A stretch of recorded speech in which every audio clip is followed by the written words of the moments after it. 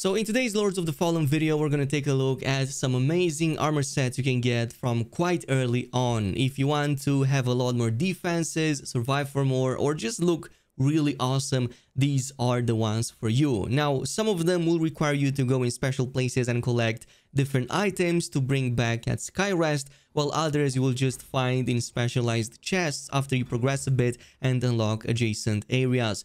Let's get started with these two armor sets right here, including the Purger and the awesome looking Vanguard armor. Both of these you unlock at Executor Dunmire back at Skyrest by bringing him a bunch of specialized items, including a scripture and a rosary that progressively unlocks these armors for you to buy from him. So the first one is going to be a scripture you find very close to the Bellroom waypoint. So from this waypoint right here, simply make your way down the path as usual until you find this cascade slash kind of like a lake area. Simply pop in the other realm, jump down and follow the area all the way at the top.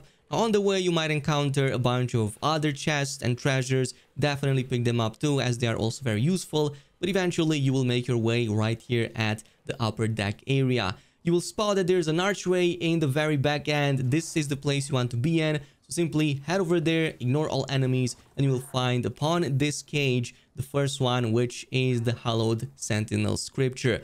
Once you get it, bring it back to Dunmire, and this is now going to give you access to a new armor set, which is the Purger armor. Now, personally, I find that the gauntlets and the feet on this can definitely combine very well with other armors. They are also considered heavy armor items, so they will provide quite a lot of defenses, a lot more than the Hallowed Knight starting armor, for example, so it will be a pretty decent upgrade. Now, the second armor is going to be the Vanguard, again, from the same NPC. This requires a bloody rosary that you will find in the swamp area by going and starting from the fan waypoint. So this is going to be one of the first you will unlock in that location. From this point on, simply make your way and follow the path down this area like how I am right now.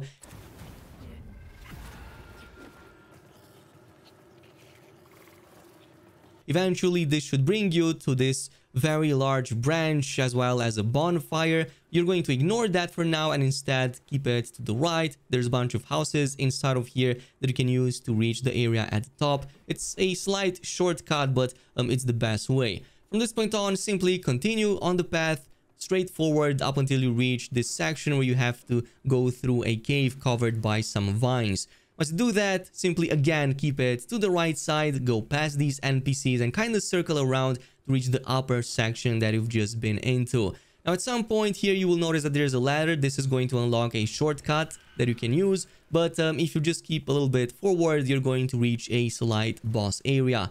So once you defeat that boss, this is going to open up the remaining section. You can again circle around and reach this second portion with this abandoned shack. And here you will notice that there's a fallen soldier as well as an item next to him. This is going to give you the Vanguard Rosary. And you're going to now bring this back at the NPC. And once you do that, you will notice that the Vanguard armor has just been unlocked. In my opinion, it looks really awesome, provides even more defenses than the previous one. And like I said, yeah, that gauntlet on the Purger armor fits very well with this. It's also heavy, so you can get even more defenses as a result. In my opinion, a build you can use pretty much all the way into the end game. Now, in case these two armors don't unlock at Dunmire, you might need to give him 2 more items before that.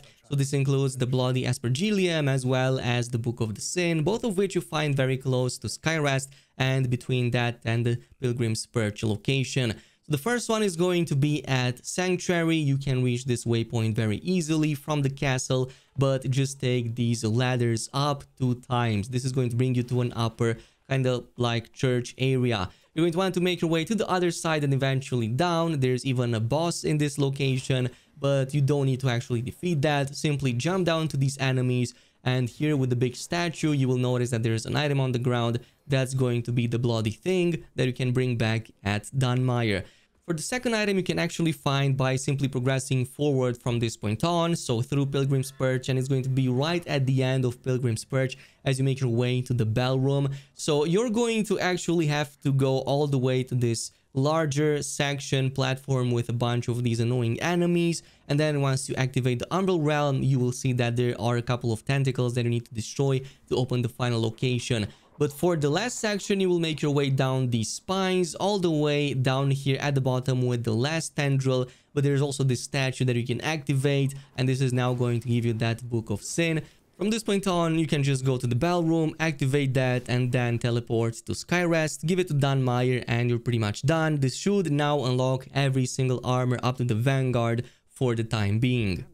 Now, for the next armor, as well as unlocking other areas and progressing further in the game, you're going to need the Pilgrim's Perch key. And luckily, Stomund back at Skyrest sells it to you for almost 10k vigor, so definitely go ahead and buy it right away. Among others, this also unlocks that secret room back at Pilgrim's Perch, so make your way over there, progress just as usual through these caves until you reach this area with the flower bed as well as that locked dungeon. Simply open it, go inside, and in the back you're going to notice that there's this chest, and this gives you access to this really cool looking armor set. This armor is pretty great early on as it provides defenses against physical and holy damage, plus its resistance to smite and holy build-up are not too shabby, and you will fight quite a number of enemies that kinda deal both of these early on, so it will help you quite a bit. And in my opinion, it looks really cool if you're going with that barbarian look like how I said. Now the next one is going to be the Angel of the Void armor, and yeah, this is going to let you look pretty much like death itself, but it also provides really great physical defenses and defenses against poison and other poison buildups. So again, you will find this in the swamp area back from the fan waypoint. There are of course going to be shortcuts here that you can activate, but I'm going to just show you the default route. So you're going to start from the waypoint and simply make your way as usual down the same path. We're going to try to lead back at the same large branch as we just did before for the rosary.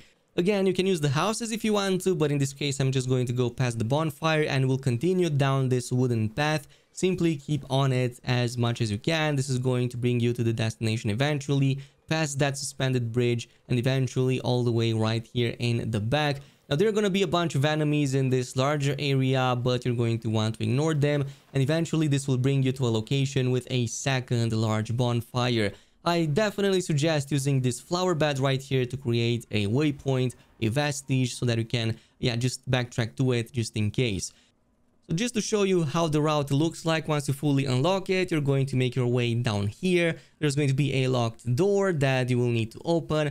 Keep it to this right side all the way in the back, and then a little bit slightly to the right again. You're going to find the chest with the armor right by this wall. So to reach that in the first place and unlock that door, we're going to have to make way to the other side in the third bonfire area. So you're going to have to actually make this bridge right here collapse. Go at the top, and this is going to let you destroy one of those tentacles that blocks the next section. Once you do that, this is going to unlock this second tunnel, so you're going to use it, keep it again all the way to the right, and just circle around until you reach this third bigger bonfire right here.